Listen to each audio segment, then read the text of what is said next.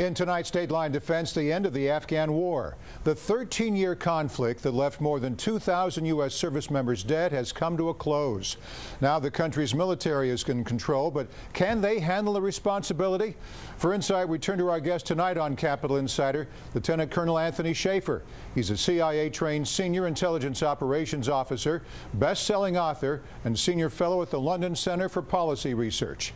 In 2001, U.S. forces began operating within Afghanistan. Since then, 2,224 American soldiers have been killed, with the Pentagon spending more than $1 trillion on operations there.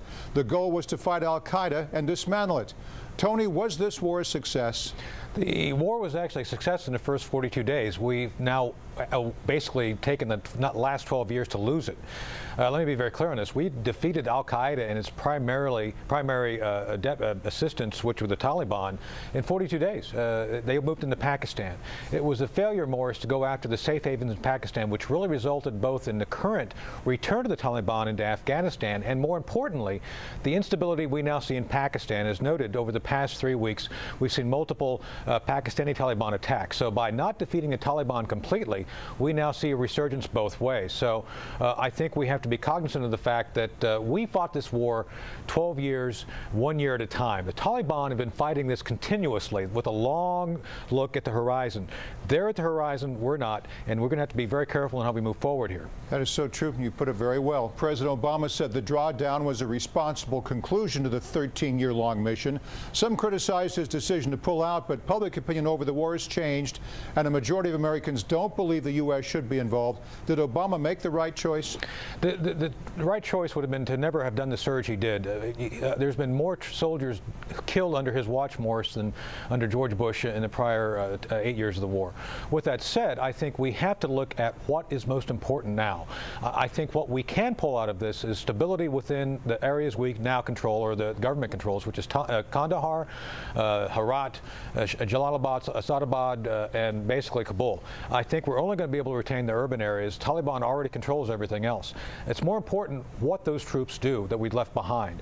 They need to get back on the offensive and actually conduct anti-terrorism operations, which is what we did originally in the first 42 days, which made us successful. We should never have presented ourselves as essentially nation builders, and when we started nation building, we became the enemy of both the Taliban and a lot of people who didn't want to have to suck up to a central government that was run by Hamid Karzai. That's a good point. You know, more than 10,000 troops will stay in the region to advise and train the Afghan military. Do you think they'll be able to maintain peace and stability? I was actually at the Pentagon talking to one of the senior officers about this last week, and for better or for worse, yes. For what area we can control, they will maintain stability. With that said, the government of Afghanistan is very fragile, and frankly, let me be blunt, Pakistan is not helping here. Pakistan continues to provide aid and comfort to the Taliban, and at their own hazard, they're fighting their own war with this. So yeah, look what happened to the school. Exactly. Yeah. So the bottom line is Pakistan needs help too. I'm not sure if they'll ask for it, but something has to be done to defeat the Taliban. They have not been defeated in any substantial way over the past 10 years, 12 years, and if not, you will see all of Afghanistan eventually slide back into chaos, with only those urban areas staying essentially civilized, if you will. Yeah, I'm referencing the school attack where all those children were killed, children of Pakistan military members. It's like having a pet snake. The snake will turn on you as well as anybody else. Without an enemy to go after, now that we're gone, that's exactly what's happening. Absolutely. All right, let's switch gears. The Russian economy is crumbling because of economic sanctions and an increase in the country's interest rates. President Putin is blaming the U.S. for reigniting the Cold War. Do you think Russia will keep up its aggressive tactics in eastern Ukraine and elsewhere, or do you think Putin will back down?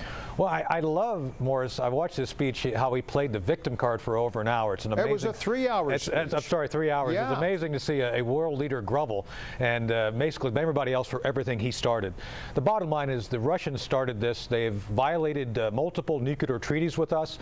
They've done Cold War type things, such as overflights and other aggressive actions. I think, for better or for worse right now, President Obama did actually play this correctly and push the economic sanctions.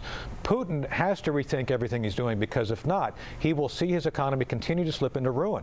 And not only us, I think the British now are taking this very seriously as well. Most of the Russian assets are tied up in British banks. So there's a lot more that could be done to damage the Putin regime by the economic powers that be. I'd like to believe Putin's going to rethink what he's doing and rethink his reignition of the Cold War. I don't know, you know, he's stubborn. He's still got a lot of nationalistic pride supporting him. It's just a matter of time before they say, look, we're tired of this, let's move on. Absolutely.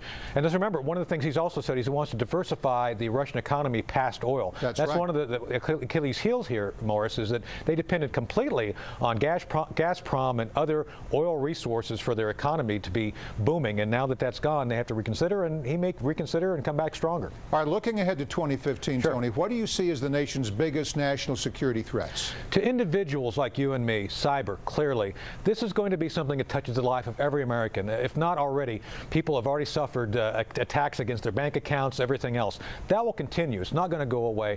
And even at the nation-state level, as we've seen with the Sony hack, that'll be more prevalent.